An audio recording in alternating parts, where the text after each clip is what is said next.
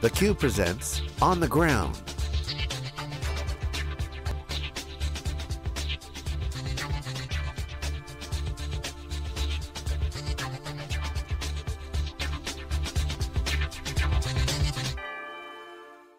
Hello everyone, welcome to a special theCUBE presentation of On the Ground here at Oracle's corporate headquarters. I'm John Furrier, the host of theCUBE. I'm here with Pydimukkala, Senior Director of Product Management with Oracle. Welcome to On the Ground, appreciate you coming on. Thank you very much. So talk about the data integration strategy and plans for Oracle, and what are some of the products that make that up? So Oracle Data Integration, we've been around for more than 15 years. We've been helping our customers to move data from various systems, sources, and targets. So our products consist of a real-time data integration product, which is used for continuous availability or real-time replication, which is Oracle Golden Gate. It's our marquee product. It's been around for 2 decades. We also have a ETL product called Oracle Data Integrator, which is a product that actually takes the data and then it transforms the data in the source and the target itself. So it's not like the older technologies where you pull the data out of the system and process it in a middle tier. Instead of that, we actually leverage the power of the source or the target. And that's where we started. We have a data quality suite and a complete data governance foundation. So, we have about 12,000 customers, talk about the largest banks, largest telcos in the world. Each and every one of them use our products. So that completes our data integration product portfolio. So what is this new data integration cloud suite we've been hearing about? Because that's interesting, ties into that. Does that relate, and how does that relate? Absolutely. So what we have done is, one of the things that we have been focused as Oracle is, we have had so much traction in the cloud space. So we have seen that when customers are moving their database systems or applications or platforms into the cloud, one of the key challenges remains is how do you get that data from on-premise to cloud or cloud to on-premise? So, that's where data integration comes into play. And what we have done is we have taken the existing technologies that we have, like our Golden Gate, like Oracle Data Integrator and Data Governance Foundation, and we are making it as a part of a solution stack that gets available, that gets provisioned in cloud, so that any customer can come in and get these products, Oracle Cloud Integration Stack, Data Integration Stack, and then they can start moving data from on-premise to cloud or cloud to on-premise or pure cloud use cases. And the stack that we are envisioning is we are not only looking at our traditional products that we have, like Golden Gate, which is a replication product, and ODI, Oracle Data Integrator, but we are also introducing a couple of new products. One is data flow machine learning, which I'll talk about it in detail. And then we also have a data wrangling product called Big Data Preparation Cloud Service, which is already launched and available today, where people are going to look at data and start doing semantic extraction of the data. So that's the biggest announcement, is our customers will be able to come to us, and instead of focused on a real-time use case or a batch use case, they'll be able to get a solution stack, a platform that they can use for data integration, be it real-time or be it batch or be it application integration or database integration. What's this Oracle data flow ML machine learning thing about too? Because that's also kind of a new thing that's coming up. I think one of the things that we have done at Oracle is we have been in the forefront of innovation. So a lot of times, we do solve enterprise level mission critical use cases, but one of the things internally that we have done is we have been constantly embracing real-time, open source technologies, big data technologies, and cloud technologies. One thing that we have observed in the marketplace is the traditional ETL is like driving a car using your rear view mirror, right? So you're not actually analyzing the data as it's coming in. You're actually have moved the data, transformed the data, and looking at the data and started making decisions. Instead of doing that, what we think is we have built a new platform where we can analyze data as it's flowing through. So let's say your transactions are coming in. You want to detect any fraud on your transactions, banking transactions. What we can do is now we can feed the data, capture the data using Golden Gate, and feed it into this engine called Data Flow Machine Learning engine, and then we'll be able to do a lot of fraud analytics in real time on it. So the whole paradigm of the batch ETL versus real-time ETL is evolving right now. And what we are introducing is a platform that's completely built on an open stack, Spark-based platform. We are leveraging natural language processing and machine learning so that as the data comes in, be it your transactional data, be it any other streaming data, we can actually look at the data and give you more insights in real time, so that either you can create alerts or events, or you can detect fraud, or you can actually get more insights and do transformation on the data and make it available to your business. How much is open source play into this? You mentioned that. A lot of people always ask me that, so I have to ask you. So one of the things that we have consistently have managed to do is not to reinvent the same thing again and again. So for example, when we actually envisioned about data flow machine learning, the technology itself, we had one thing in mind, that we did not want to introduce another engine. So if you look at the traditional ETL companies that are going obsolete right now, they are introducing their own engine where they feed the data into this engine. But what we think is the future is that this open source community is so rich, and there are so many people who are working on it.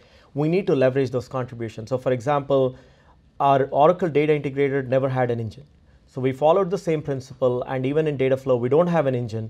We use the Spark libraries, we use the machine learning capability, we use the algorithms from natural language processing, and then we actually combine all this information, and we can process them natively on a Hadoop platform, which is an open source platform, right? And then lo and behold, you can get more insights into your So you're not restricting customers. You let them do whatever they want with the data if it's connected in, say, a big data appliance and or the cloud suite. So you kind of give them some choice. Yes, so one thing that we have done very consciously at Oracle is we acknowledge Oracle database is the #1 database in the world, right? We have more than 50% of the enterprise customers, Fortune 500 customers, actually almost all of the Fortune 500 customers use us, right? But the point is, we also realize that there are all these other heterogeneous sources where people have been using to store data. So the polyglot architecture, where people store graphs in a graph database, or NoSQL key value pairs in a NoSQL type of database, is valid, and we understand the use cases. So all the product capabilities. They're not mutually exclusive. A database now can be put where the data makes sense. Exactly. But you guys can still be the systems of record. Yes. Because you have the CRM, the ERP, you have all these data systems that are powering business. Absolutely. So why would you restrict data coming in, right? Exactly. So one of the things that companies want to do and customers want to do is they want to be able to take the mission critical transaction data that they have, and they want to be able to combine it with the social media data or the interaction data that they're getting, or the weblogs data. And they want to be able to correlate the information and get more insights. And if you look at it, if you look at customer experience, if you want to really know your customers, what they are doing, you want to get the CRM data, which is your mission critical data, but you also want to combine it with the social networking data. What do they like? What are they interacting with? What are they clicking on the website, so that you can combine both? So we have been a heterogeneous platform. We have customers. We have got a customer who actually uses us only for non-Oracle systems, and which is absolutely fine with us. We are in the business of data integration. We do it very well with Oracle technologies, but we can also support other technologies. Yeah, I mean, you guys don't ask customers to be Oracle database everywhere, yes. But in the key areas you do. The question I have to ask you is the one I get all the time from customers and people out in the field, practitioners, and I'm kind of paraphrase kind of the pattern question. Oracle, you guys are amazing on the database side, but I want to just integrate other data sources and I don't want to have to buy Oracle. Yes. Okay, so that's about what I'm looking for. So what are you doing, Oracle, to make your database smarter? Because the customer's view is, okay, I got Oracle database. Can I get out of that swim lane and expand the intelligence of the Oracle database to a Hadoop, to a Spark, to another environment? We have done a lot of. How do you address that? Yeah, we have done a lot of innovation in terms of database, addressing data management in general, right? So first of all, on the data integration side, we have had customers. The largest cell phone company in the world moves data from an Oracle database to a Kafka-based queue to do further analysis, right? The largest electric car manufacturing company is actually trying to optimize their assembly lines in real time so that they don't lose money if the assembly line goes down. So we have done a lot of innovation and a lot of these customers are using big data type of technologies to get additional insights. So we don't stop them from taking data out from Oracle database or putting data back into Oracle database. Not only that, what we have introduced is So you're encouraging people to move data fast around to and from Oracle. Exactly, Why not, right? exactly. Because if you want to get more insights, you want to combine all kinds of data, your interaction data, your NoSQL data, your weblog data. We are saying that bring it in. You can use a big data platform. We have an offering called Big Data Appliance Big Data Appliance, and we are offering it as a cloud service too, where you can actually take an Oracle database and you can take a big data system, and we can connect it, and we have connected it with NoSQL, with big SQL adapters, so that you can issue SQL and it can operate on both both these sets of data. So you could operationally, that's a really easy way for a customer, rather than deploying a separate system, training a sysadmin. Exactly. Cost of ownership is probably going through the roof. Absolutely. So you see that as a key enabler. Absolutely, absolutely. And I think we are in the business of data integration. We treat all data sources and targets equally, and we will try and support, because when people are, when customers are making this journey to the cloud, it's important that we treat everybody equally. So the old joke that we have, Dave Vellante and I on theCUBE, we say customers wake up from a coma from 10 years ago, and they're in today's world, and the data warehouse is all different. What do you say to that person? Well, welcome back to the real world, but I mean, that's the kind of awakening that these enterprises are having, where a lot of people haven't made the investments, but now are under a lot of pressure to modernize. Yes. They know Oracle database, they've had some great relationships, but now all of a sudden the world has changed. What do you say to those folks? What is the most compelling thing that's changed over the past 5 to 10 years that's happening now that didn't happen then? I think the two big pivots that we have had in the industry are the big data pivot, where people are looking at multiple data management systems, and the big data pivot, and then the cloud pivot, because cloud is very important. And we have seen our customers, we have been helping our customers to move entire data center into the cloud, in Oracle public cloud infrastructure, where they are saying, I don't want, I want to reduce my total cost of ownership, improve productivity. I want to get all these tools that are already available out there, and I don't want to install this software on my system. So data warehouse as an analytical store will still exist. But what's happening is the transition where you move this data, transform the data, where you transform the data, and where you create operational data stores is changing. And that's where we come in and we say, if you have a big data system, you can create your operational data store over there, transform all the data over there, and send it to your warehousing system. We are not, because data warehousing is post-analysis. It's not real-time analysis as the data is flowing in. So I think, and then the cloud, all we have made sure that for our customers, all the platforms that are available today, we have both infrastructure as a service platforms, SaaS-based service, and we also have data as a service.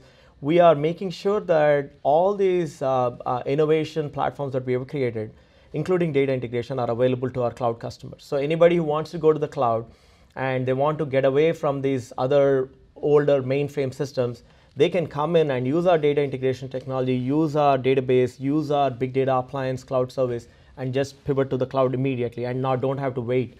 So speed to the cloud, speed to a modern architecture. So if I hear you correctly, you're saying that Oracle's philosophy and strategy is to have the best modern data management system, giving the customers best choice. Absolutely. Would that be a fair statement? Absolutely. And to add to that, of course, buying some Oracle database, but using open source if they want to. Absolutely. Wherever the tool makes sense. Because one of the things that we have done on our cloud is we not only offer our platforms, we also offer big data platforms. So if you want Kafka as a service, it's going to be available. Spark as a service, it's available. We have embraced Docker. So a lot of these things are available, How about the competition? Where they stand compared to Oracle? What can I say? I spent 10 years at a competitor, and then I made the change. I joined Oracle 3 years ago, and that competitor is not even a public company anymore. So on the data integration space, we have dominated, we have grown. We have got about 12,000 customers, and it's growing. We are adding new logos every day. And what's the difference? Why is that? Why are you guys competitive? Because the three things that we are focused on is no engine. So we did not invest in an engine for a transformation. So we don't pull in the data and transform it in our engine. That's one. Second is real time. We are focused on real time because we know that the future is people will want to analyze this data in real time. So our real time platform, which is Golden Gate platform, is world class, and it's the #1 platform.